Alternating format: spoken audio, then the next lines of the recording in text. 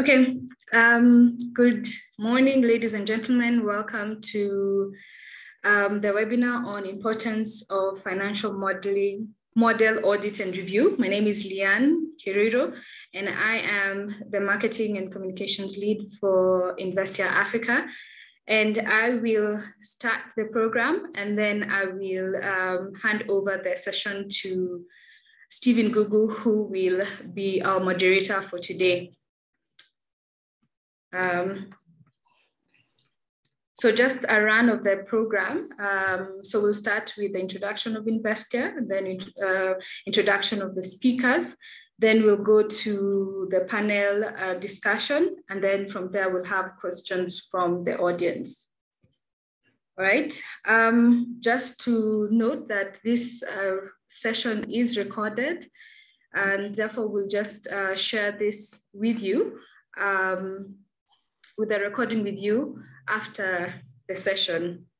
So Investia is a boutique project and corporate finance advisory company.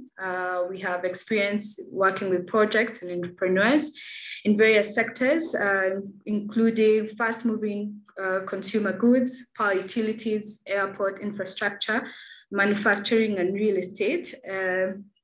Investia has experience in both project consulting solutions in feasible appraisals, financial structures, and capital raising. We use the FAST standard in our modeling. And as you can see on the right side of your screen, that our services include financial modeling training, capital raising, policy work, and project and corporate finance advisory. So we also do review models, and that's why we put together this webinar. So this is our select assignment track record. And as you can see, we have worked in energy, and we have worked with various companies in that sector. We have worked in also FMCG. We have done a little bit of livestock export, renewable energy, tech-based transport solution, that's Quatrix, fuel software systems, and then mobile software, just to mention a few. And those are your contacts. If you need to reach us, you can go to our website. That is www.investia.com, or email us on info@investia.com. You can also view us on our social media pages on LinkedIn and Instagram. And that's our phone number on the screen as well if you need to call us. So without further much ado, I'm going to invite Stephen Gugu, who's our principal at Investia Africa, to introduce the team, as well as to introduce himself, as well as the team. Thank you. Thank you very much, Liane, for that introduction. I'm really excited today to be joined by two really fascinating speakers from different angles, right? One from an almost operator side of things, and one from an investment side of things, to speak about the topic today. I'll ask them to introduce themselves shortly, but I thought it was also good just to mention why we do these webinars. So it may seem that Liane did a bit of marketing. That's part of my KPI, so she has to do the marketing. But the real reason is not actually around marketing. It's really just, we found that over time that there's some interesting topics that don't get as much bandwidth out there. But yet they're very important for running a business, for running an investment advisory business. They're critical concepts. And so we've taken it upon ourselves to try and spotlight some of these topics. So if you look at some of the previous webinars we've had topics like cash management, especially this was a very well attended one, which was during COVID, and we use financial models just to try and illustrate to entrepreneurs how they can try to create different scenarios to better manage their cash, to better extend their runway and so forth. We've had topics like strategy during COVID times, so like just how to think about that. And we always bring some really exciting speakers to try and share some of these thoughts. So we're really hoping that you're going to get something out of this that you can use tomorrow when you or maybe after this call immediately, just to try and improve the way you do things in whichever organization you're from. So feel very welcome, and I will get started.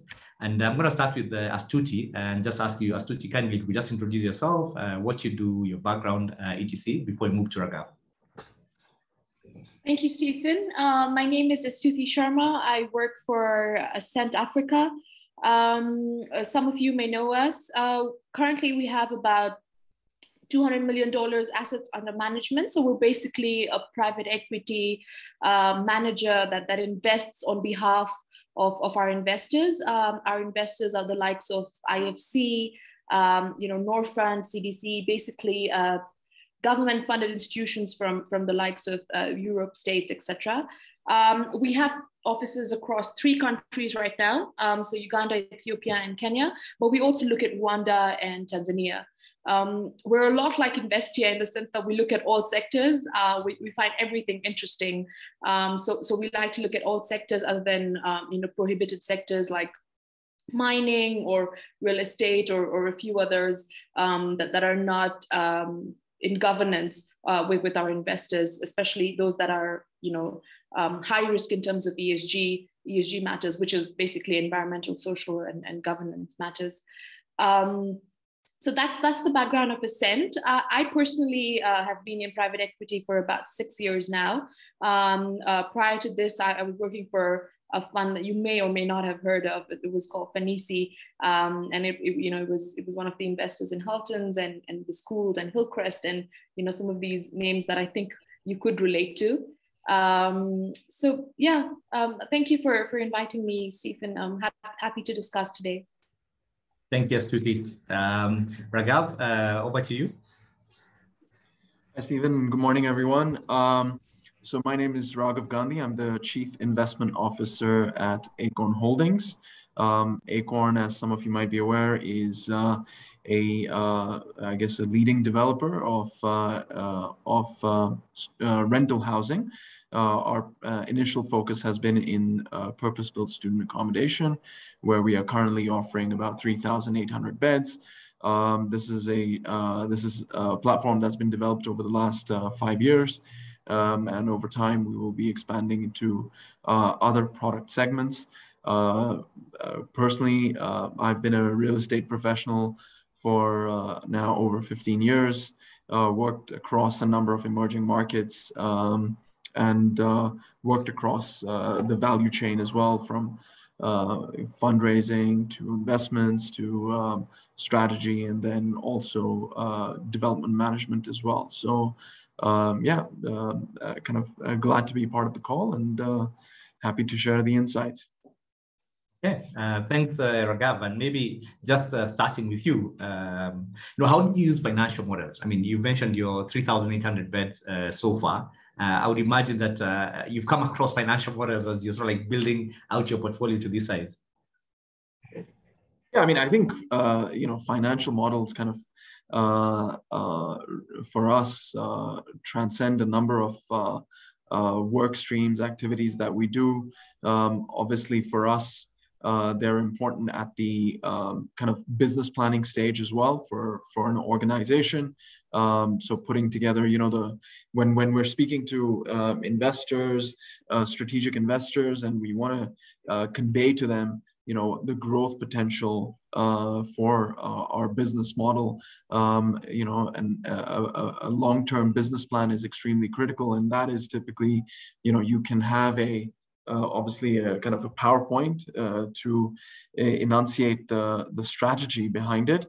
But then on top of that, you also have to convey the numbers, which is, for folks like Astuti, who's a private equity professional, their focus is on the numbers, the hard facts, not the wishy-washy stuff that I like to talk about. So we always complement kind of the strategic story with numbers. That's where financial models come in at a kind of, like I said, an organization business plan level. But then, of course, then you get into the nitty-gritty. You mentioned it as well, Stephen, when you're talking about the buildings that are offering those 3,800 beds, as in when, we're obviously always on the lookout for fresh land parcels. And that means that you're assessing a land parcel for its individual feasibility, it's individual viability for a development, and that then requires a project-specific financial model to be played out. And those are the kind of two main areas where we work with models. I'm sure there's a lot more, but those are the two main ones that I can introduce at this stage. Yeah, thanks for that. And I like what you mentioned, right? The operational side of things, just to make sure that you're making the right choices from a business planning perspective, from just sort of like the assets that you're putting into place to be able to build your student accommodation, and the whole idea of interacting with the investors. So Astuti, I'm going to ask you the same question, and maybe also ask you, what kind of models do you like? Which one don't you like, as you're answering that question? Thank you, Stephen. Like Raghav said, we're now the other side, and not only do we have to sort of create our own models, so the way we use our financial model throughout our investment process and also exit. So just a bit of once we've invested in a company, after we sort of stay in the company for 5 to 7 years, and we think that we've contributed enough or created enough value, we do have an exit timeline, which means that we have to exit the company to a third party or to the other shareholder and make our return and move. So throughout the entire process, we're actually, from the initial stage, building a financial model to sort of review, like Raghav said, the operational capability and feasibility of the business model, and also during exit. So once we've sort of, accomplished what we sort of envisioned in the business, it's important that we review whether we actually achieve what we set out to do, and also then interact with investors. So we put our selves through what we put the company initially. So initially we're asking them questions on how is this model going to work. It's easy to put in numbers into the Excel sheet, but what about actual realistic achievement, and that's what we go through when we're exiting the company. So it's important that we make sure that our financial models are absolutely A, realistic, and B, sort of talk to what the party wants to also review. You asked a very interesting question about what kind of models we like. I personally think that models that are simple to understand, flexible to update and change, and those that are the most relevant to the business or the sector that we're looking at are actually our favorite, because it's a bit difficult to update or change something. I mean, when we're looking at an investment, you build all the good numbers on Excel, and Excel gives you whatever you would like for it to give you, but the flexibility and simplicity of the model then actually help you change things as you move along, because I'm sure there'll be a number of adjustments that come once you're in the business, or when the business is actually taken off. Okay, thank you for that. And I like what you mentioned, the two aspects around sort of like looking at a financial model. The first is does Excel make sense? And the two is, does the business make sense? And Raghav, maybe just to throw this back at you, how do you differentiate between those two aspects? Because at times Excel is just what it is. You put your inputs. How do you try to differentiate between those two aspects? Kind of differentiate between what is realistic and not. Yes. So your financial model, right? Yeah. So the financial model can post something for you. And I guess the key question is, if it doesn't make sense, does it not make sense because of the assumptions or because of the Excel construction, right? I know these are humble questions to a certain extent. Yeah, I guess that, you have to look at it on a case-by-case basis, right? It's very difficult to turn around and say that it has to be one or the other. There's a couple of things that I'm sure everyone, particularly, everyone at Investia will be familiar with, but what I learned from my days in investment banking is that modeling is an art, not a science, and the second one is garbage in, garbage out. So in a way, both of those speak to the points that you've just raised, which is that I think if we speak about the assumptions, there's obviously always a need to have substantiation for what are the assumptions that you're putting in. You know, I guess it depends on what sector you're in or what work you do. The good thing for us now is that we're at a stage where, because we've, you know, been in this space for a number of years, we have like I said, the validation of our assumptions, right? So we are confident that you know, what it takes to build, how much it costs to take a building, to build a building, and you know, how much we can charge in terms of revenues, in terms of rental rates.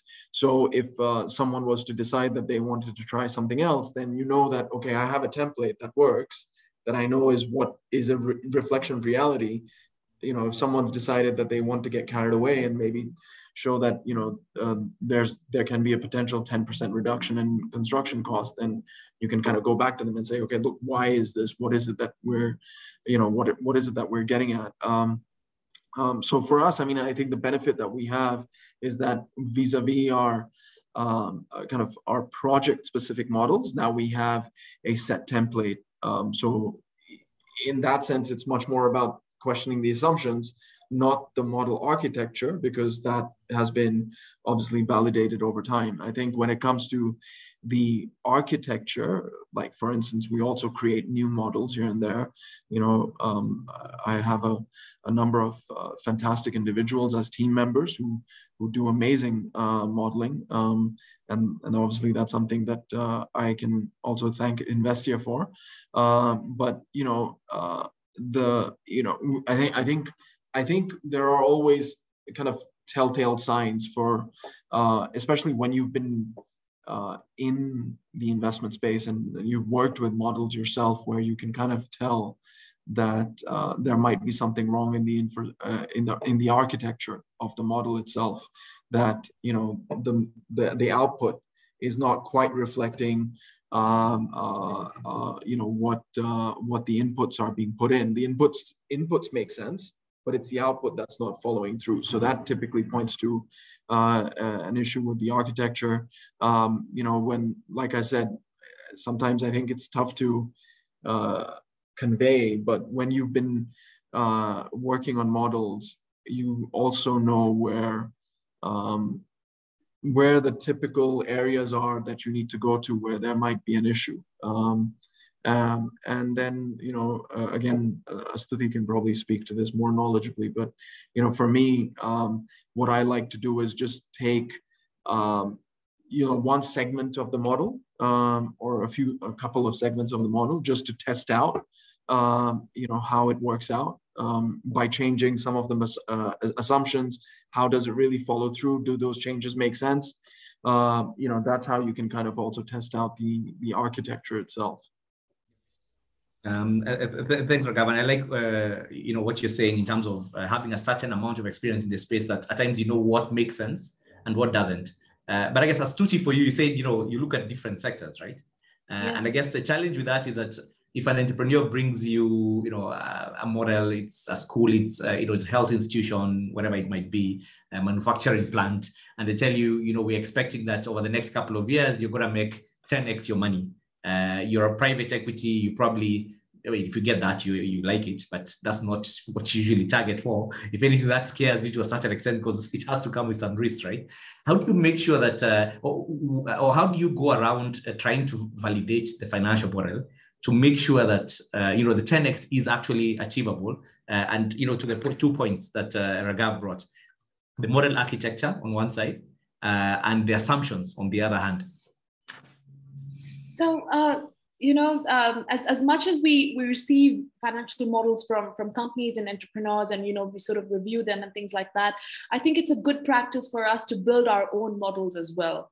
Given that we, you know, have about 11 portfolio companies across different sectors now, I think we would like to say we have a little bit of understanding of how, you know, for example, a manufacturing operation would look like, how schools would look like, how now we're also looking at healthcare, so how that would look like. So a good way to test what the entrepreneur sort of gives you is also building your own model. And you know, Raghav said that it's very nice that, you know, they already have certain templates where where they can go and check the, whether the assumptions make sense and things like that. We have to build a model each time we're looking at a new investment. And so that sort of strengthens our skills, but it also means that we're supposed to be extremely careful, when we're looking at each sector. So for example, we would be looking at a healthcare sort of institution, for example, a hospital, and the entrepreneur would say, we're growing from 100 to 200 beds. This is the revenue that we're looking at. It's in our interest to build our own, to be able to assess whether, the feasibility of firstly achieving that. In growth, I think a big part that people forget is the investment that's sort of required to drive you there. So just checking, whether the investment that for example, they're looking for and the numbers that they want to achieve, whether they sort of talk to each other. The other thing is, there's a very interesting thing that that is part of our process, which we call the commercial due diligence aspect of things. So when we build our financial model, we don't claim to be experts in every sector. So we engage experts to do what we call commercial due diligence. So whether it's school, we'll bring in an educator.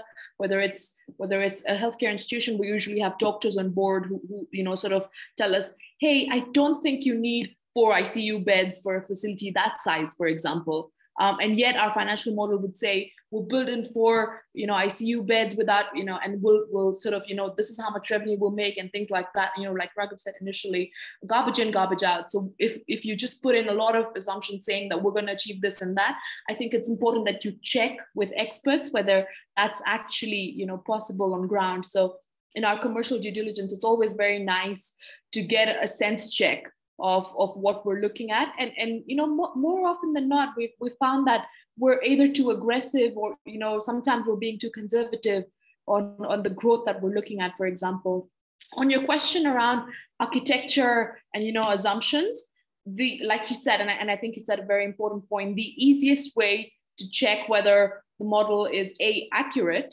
so integrity of the model, and also feasibility, is to change the assumptions. So, it would actually be able to help you identify whether your formulas have been dragged through, for example, whether there are any fundamental basic errors that you can sort of check initially. And of course, the assumptions. I mean, I'm sure the experts, even before the experts tell you, you should be able to make your own assessment on the assumptions that you have.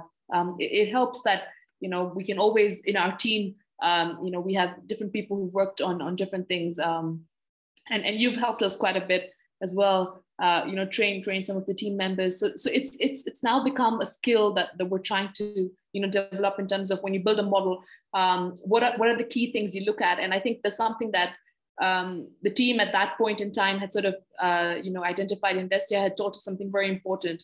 It's to do common size analysis. So as soon as you do your common size analysis, it'll tell you, hey, something has been 10% of your revenue for the past 5 years, but now it's 50%. It immediately highlights something, an area of concern or an area that you probably need to look at.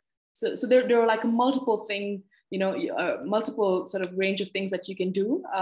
But those are some of the things that, are come to mind right now. Thanks, Tucci. And I like that point of the common size. And just in case someone is not aware what a common size analysis is really just, checking your financials and putting them in percentages. So the profit and loss statement, making sure that everything or calculating everything as a percentage of sales, the balance sheet, everything as a percentage of total assets, and the cash flow statement, everything as a percentage of sales. And that gives you a very good picture when you're trying to appreciate the financials you're looking at. Raghav, I want to just move on a bit here and just ask, there's some 2 terms that I use commonly, financial model audits, financial model reviews. First of all, what are they before we get to, do you do them? Do you think they add value? Yeah. I don't know if I am technically qualified to answer that question. I suspect that that's probably something that you do more, let's say from a qualified perspective. I guess for me, I mean, just an assumption, and maybe this also answers the second part of the question, given that I'm not clear exactly what they mean. It shows you how much I do it. But I think an audit, I guess, is let's say an assessment of the workings and the architecture of the financial model. And I assume it's done by an external party. Financial review maybe is something that I would do internally, when we evaluate transactions, and it's something that one of the team members, one of my colleagues, kind of brings along an investment proposal. Then we also sit through the model as well. That would be my supposition, but I could be wrong, and I'm happy to be proven so as well. Well, Raghav, I apologize. This was not meant to be those rapid fire exam questions by Investia. With some of these things, I find that they use the terminologies which I used, and I find that especially for certain organizations, they play around with these terms, or they want to do a model audit, model review. But I don't know, Astuti, whether you want to weigh in on the same topic. And Raghav, just FYI, I think you're already on 80%. So I also think that, I agree completely that the audit, I think, is usually done by a third party. So I'll just explain how we currently do it. Firstly, from my understanding, a model audit is part of the review process. So a review is sort of like, it includes, it's a larger scope of work. It includes everything. So you'd look at, the achievability of the business, whether the business model is making sense, basically everything that you look at. But an audit, I think, focuses on the integrity of the model, and just making sure that the basics of the errors, or how the formulas are in place. I think Lian at the beginning mentioned the FAST principles. So the audit sort of tries to cover all of that. But the review, then audit is also part of the review. Currently, we sort of we do it internally and externally. I think Raghav said that financial sort of model review is something that they do internally, which is exactly what we do as well. So if I prepare something, whichever partner, we have 4 partners in the firm, so whichever partner is working on the deal and feels like he has enough time, we'll sort of look at whether the model makes sense, which is the initial review aspect of things. And in certain cases, we have had engagements with third parties like yourselves to come and just make sure that the audit makes sense. So, for example, whether the formulas have been dragged across, whether the sheets are linked, whether in general the integrity of the model holds good value, and we can actually make a decision using that, because it's only an Excel sheet at the beginning of an investment, but it carries a lot of dollars at the back of it. So this whole review and audit for us is a really, really big sort of aspect of investing as well. Thanks, Astuti. And maybe just to create a bit more context on those two terminologies, because I think they use loosely, but they mean very different things. So, the audit is, you get an external party, they review the whole financial model cell by cell, they review the assumptions, the tax assumptions, everything else, and they give you a report. And they tell you, we can guarantee you that you can use this financial model based on the assumptions you've given, and based on the construction, it's good to go. And so if you can imagine, then if you're doing a project finance deal, for argument's sake, and you're sort of like going to commit the dollars that you spoke about, Astuti, right? The last thing you want is, after you guys have made the investment, 6 months in, you're told, oh, sorry, we did forget 10, or the tax assumptions are not right, and the returns are actually not 15%, the returns are 10%, because then you've lost a lot of dollars of that. And I guess the review then tends to almost focus much more on the model integrity, and doesn't go as deep as the audit on the other side. Because with the audit you have to get a certificate. With the review, then it just gives you comfort, but it will go through cell by cell if you want to go through by cell, but not really into the assumptions that you've created, because then some of those assumptions you've just been given, and just take them as is. But then just to move the discussion, and Raghav, back to you, do you have any horror stories of where you thought, we're done with this model, maybe an analyst has done a financial model, you've reviewed it, I'm sure you can tell us the horror stories of the projects that you've done, and then sort of like 6 months in, when construction is going on, you're like, oh my God, what did we do? But if you can, please feel free. Because at times people don't think about this terminology and just the impact Excel models have. Do you have any horror stories that you could share? I mean, I don't know if I would go as far as to say horror stories. I think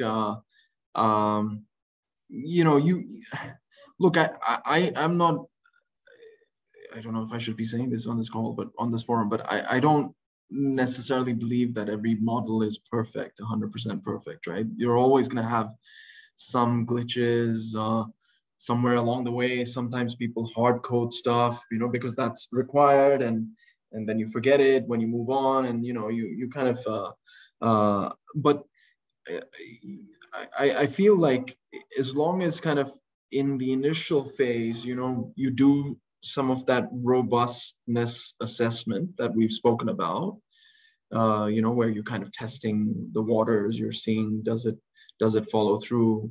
Hey, look, I've just changed some material assumptions, but the model's not actually making any, it's not making any difference. You know, as long as you've kind of been a little thorough at that stage, you know, I don't think a model itself should throw out a horror story.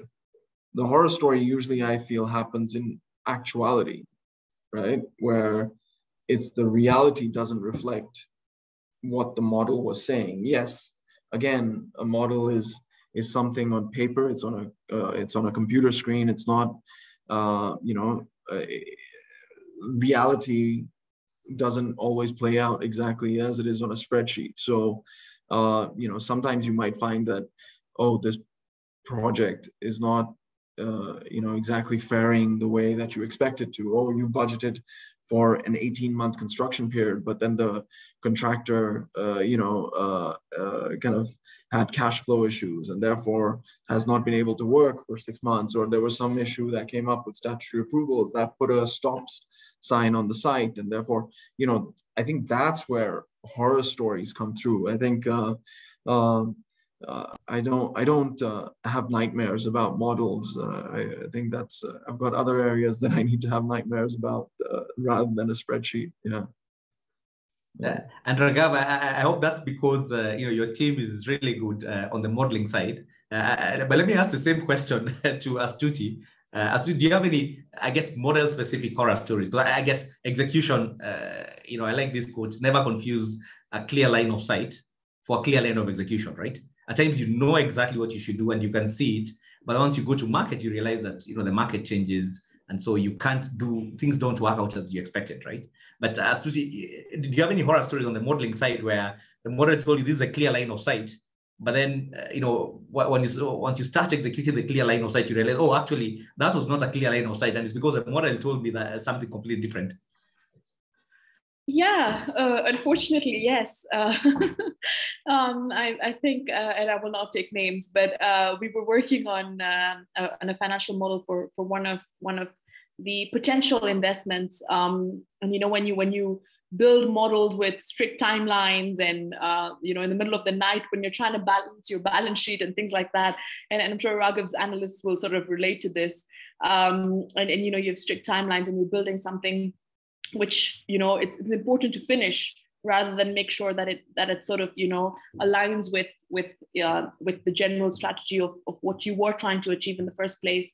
There was an instance of, you know, something not sort of a clear omission of, let's say, HQ costs. So it was included in the first few years, but in the last few years, it's sort of, you know, the formula wasn't dragged, or a clear, you know, increment wasn't put in place, or something like that. Something as small as that, you know, said our returns would be about an IRR, which is an internal rate of return of about 18% and things like that. And at some point after investment, when you're reviewing the case again, you're saying, hey, we were supposed to make crazy amounts of money in these years, you know, what happened? And that's when everybody realized what had actually happened. And I think at that point in time, I remember, you know, getting you on board and trying to review some of the things, and making sure that, you know, whatever we have, at least there are no additional sort of areas that have been skipped. because it's important to note that when investors evaluate what you had promised to them on day one, aspects that are out of your control, like, maybe, like Raghav mentioned, the regulatory approvals, the general market, COVID, no one anticipated. So I'm sure our investors don't hold us to, the financial models we submitted at the beginning of 2020 to what we have now. But general sort of, something that was missed out by the team, or something that was, overlooked in terms of expenses or revenues, I think is extremely critical. So we then sort of, incorporated an extra review process, and, engaging third parties and things like that, because we understand that at the end of the day, it's an Excel sheet, like Raghav said, it's something, whatever you input is exactly what it will give you. So there is some sort of an extra pair of eyes that I think always helps. And I think there's one point you've mentioned that I really like, the idea that there's some parts of any project which are outside your control, right? And there are those which are within your control. And I would dare argue that the Excel is within your control, right? Because it's something you build, it's something you can review and so forth. But what happens once you go to market, it's only anybody's guess what happens. You've mentioned regulation and how those kind of things affect different projects. Maybe, Raghav, just to come back to this, one point that you made that I thought was a really good point. And it was this idea that not all models are perfect, right? And I think it's such a good, we build financial models, and one, like we're telling people, even when we do our training, is the first thing you're sure when you finish a financial model is that it's wrong. Right? It's wrong because one, you can't expect anything that you put there to happen. Otherwise, everybody will be coming to you for advice every single day. But then it's wrong also from the perspective of the construction. It's good to go in with that mentality that there may be some mistakes. And so you need to have a process in place in terms of being able to review, to make sure that then the things within your control, as we're just talking about, you've been able to address. So just to get a sense from you, because it seems you use models quite a bit at Aecon. What kind of process do you have in place of just ensuring that, the Excel that's within your control, at least you're, 99% sure that there's not any issues that are within the spreadsheet? I mean, what I recommend, and generally what I follow, is kind of having that maker checker type ethos, right?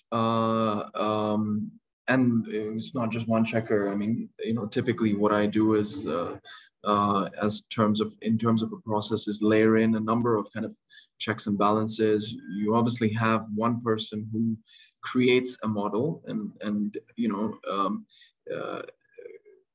what we have to work with is that everyone makes mistakes. It's only natural. It's not something that anyone needs to be crucified for.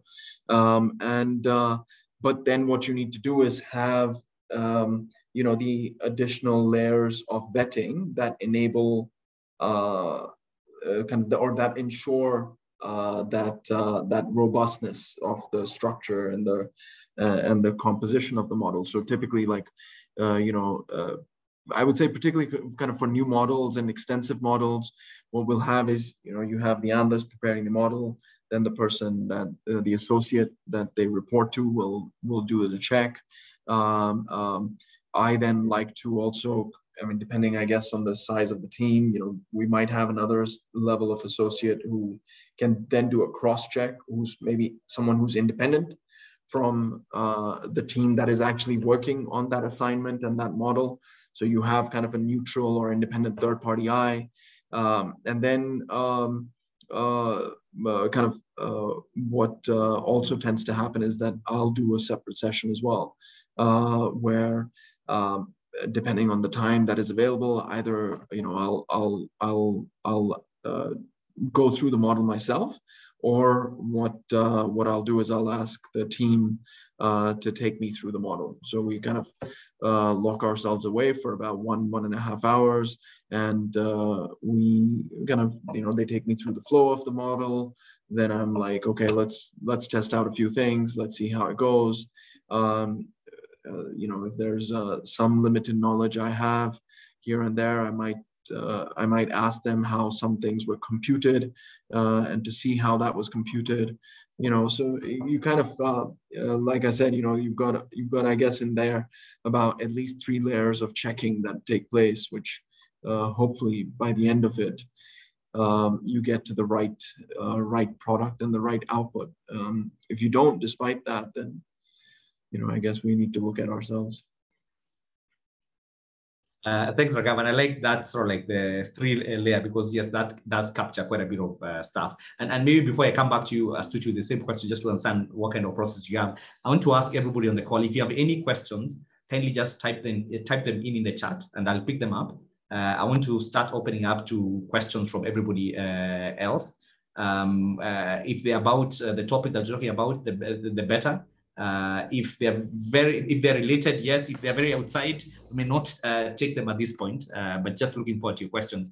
Astuti, what kind of process do you have in place for making sure that your model at least is within your control and does make sense? It's actually quite similar to what Raghav just mentioned about having layers of review. We're quite a lean team, so it's more often than not a bit difficult for many people to sort of look at your model before it's something that's presented to the IEC. So what we try to do is, at a minimum, at least 2 people will check. So it could be somebody at your same level, but somebody who's probably had experience in the sector or has worked on a similar transaction before. Some of our partners are extremely technical, technically gifted actually. So they, have actually been an analyst at some point, and therefore they understand, how that mind sort of works, and therefore they also review the model before it is actually presented. In some cases where we think that it is a bit complex and requires, or the deal structure is extremely complex, we then would have a third party sort of come in and audit the model, but after our team has already looked at it, so that we're not sort of giving a completely raw model out, but something that has sort of been thought through by the deal team involved, basically. Thanks for that. I'm seeing there's one question that just come in, but let me just ask this last question. And Raghav, I think one of the tips and tricks, I started this by saying at the beginning that we'd like people to live with sort of like very actionable things that they can do tomorrow. I guess one is to have multiple layers of review. I would imagine 2 is what you've just mentioned, just assuming that your model has problems. I think 3 for me, just thinking about what you just mentioned, is knowing that part of it could be an aspect with the assumptions, part of it could be an aspect with the construction. But just taking it forward, maybe even from an Excel perspective, are there any other tips and tricks top of mind that you found over time that you'd want to tell someone, if you want to make sure that your model at least makes sense, which helps in terms of the investment decision, think about 1, 2, 3. Is there anything you'd like to add there? I mean, in terms of, this might sound a little nerdy, but what I actually sometimes appreciate is just looking at other people's models to kind of learn from them. For me, there's always, again, the assumption is that there's always better ways of doing things than what you're doing. So to the extent that you can learn from others, there's no harm in that. I think I would say that every once in a while, we spoke about kind of having a project or a modeling template, right, for our project evaluation. But what I also encourage as an exercise is to actually sometimes redo the model template, or create a project feasibility model out of scratch and see if it spits out the same results as your template that you've been working on, because things evolve. There can be better ways or simpler ways of work putting together a spreadsheet. And I think it's always important to kind of keep one on one's toes.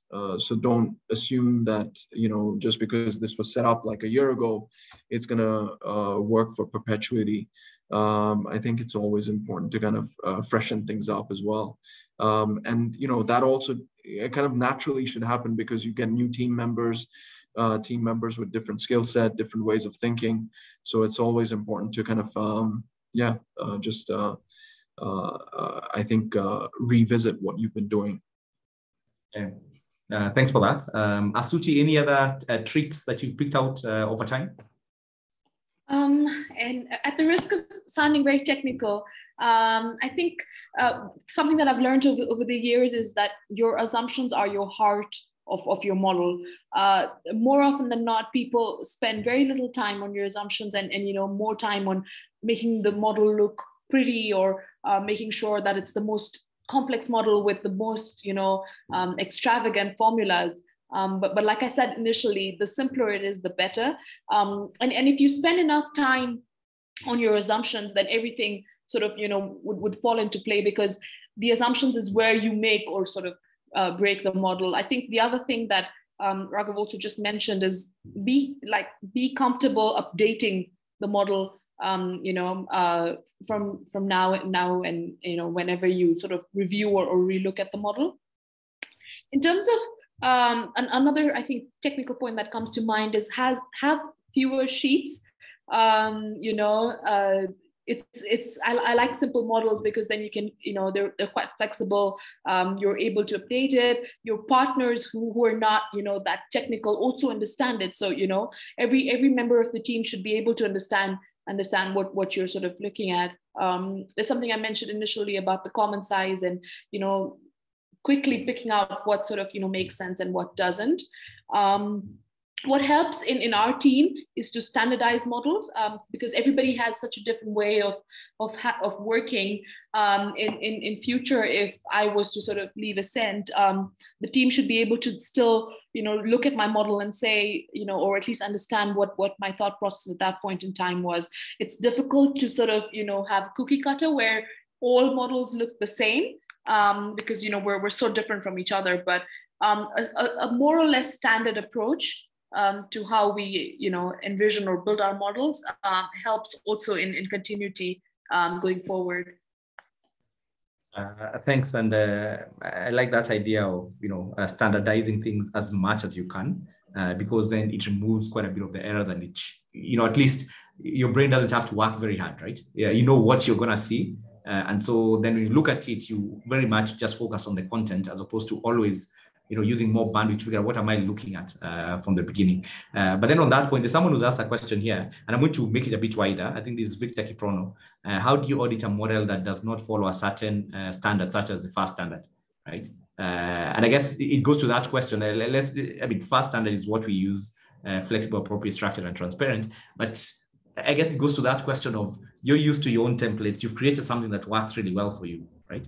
But then you get something that is different, and you don't have enough time to rebuild using your own standard. Yeah, and that's what I'm going to start with you here. How do you then audit that financial model to make sure it makes sense? So, like I said, we're in the process of standardizing, and we try as much as to standardize. But currently, you know, even as we speak, our models are so different, and not all of them are sort of prepared using the FAST standards.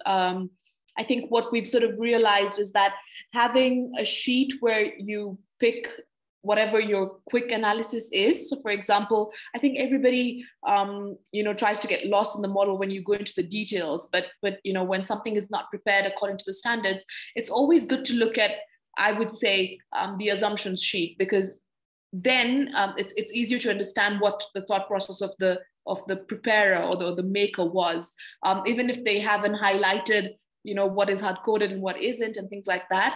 Hopefully they have followed some basic rules of modeling, which should then help you sort of assess, you know, the thought process that sort of came to their mind when they were preparing the model.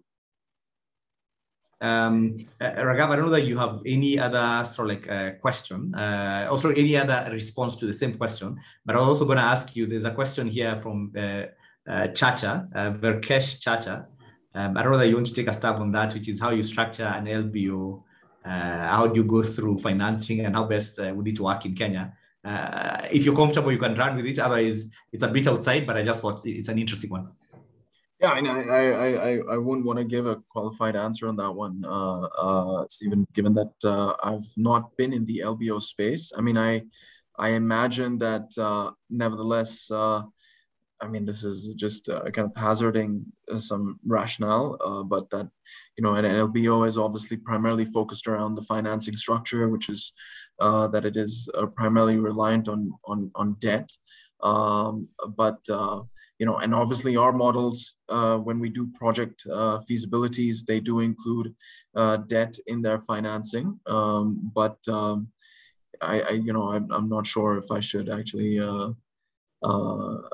provide any more further inputs on that one. Anything in terms of how to check out a model that you've not is not as per the templates or the structures that you're used to? I mean, like I said before, I mean, we work very much with new models as well, all the time. It's only on the projects that we have kind of the templates that are there. But just to give you an example, I don't know if some of you are aware, but we launched a retail aggregator platform called VUCA, which enables people to invest in the income REIT that we launched last year. But when we had to put together the business plan for that, we came up with a fresh, very much a customized model for it, because it has very different kind of components to it than a project. Again, I mean, I don't want to kind of belabor the point. It just kind of, we just followed the same approach that we did before, which is that I do agree with a lot with Astuti, actually. I should have mentioned it myself, that I think sometimes we fall into the trap of having an overly complex model, too many kind of interconnectedness, and then you get into circular references and all that kind of stuff, and then people get freaked out. I think the simpler that one can keep a model with as fewer spreadsheets, which also spreadsheets that follow through. So there's, it's kind of like following a logic, right? And I think that's always key. As long as there's a logic that you can exhibit, I think that's what makes a successful model.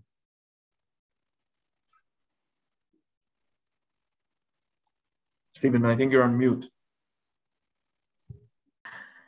Thanks for that. I was saying I like the point on simplicity, because in my earlier days when I would build a financial model, the more complex it was, the better, because it showed how skillful I was. Much later, I've realized that complex models are not good, because if I have to look at them after 6 months, I'm just like, what was I smoking on that? Because I need to be smoking that today to make sense of what I was building on that specific day. Guys, thank you so much. I'm going to ask you guys to make some closing remarks. It's fascinating that you could have a conversation on financial models, audit and review for a whole hour. Sounds like a very blunt topic, but I really like how you've been able to bring it to life through very real examples from your day-to-day, experiences, and for the the good pointers that you've put out.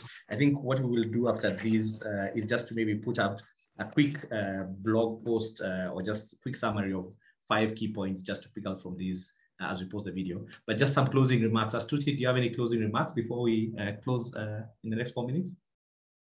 No, just to thank you firstly, for giving us this forum to share our insights, and for the continued, I think, good work that Investia keeps doing in helping, not only our portfolio companies, but also us as investors. It's actually quite helpful.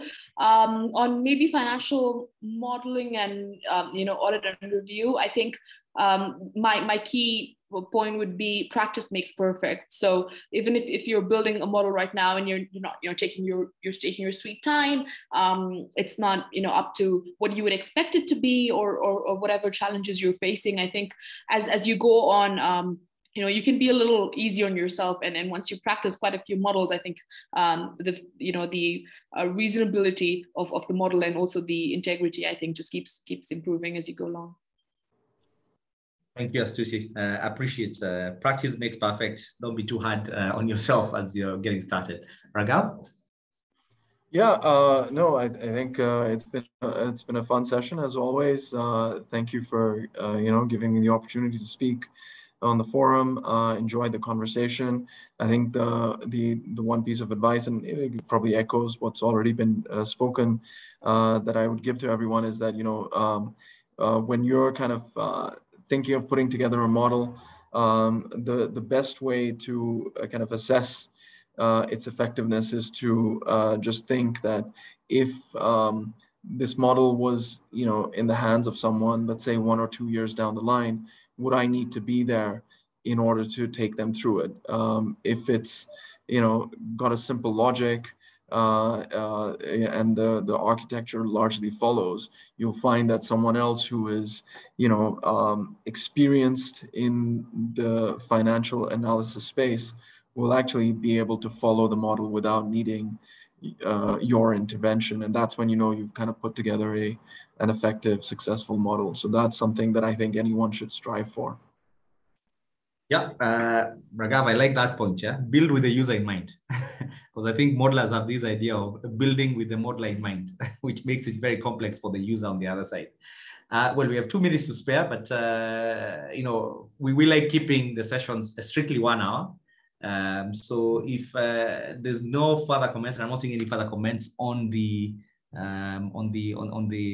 chat here, I'm going to ask everybody just to maybe I'm going to unpin and ask everybody if we just show appreciation for our speakers by just using the emoticons and doing a simple clap now that you can't see each other face to face.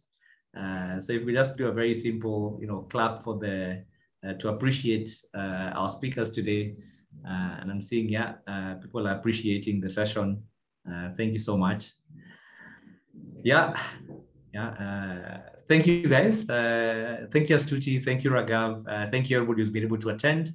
Till the next session, please follow us on our socials, and you'll pick out when you have in the next webinar, which will be in the next 2 months. Do have a good day. Thank you, everyone. Bye. Thank you, Raghav. Thank you, Stephen. You're welcome. Cheers.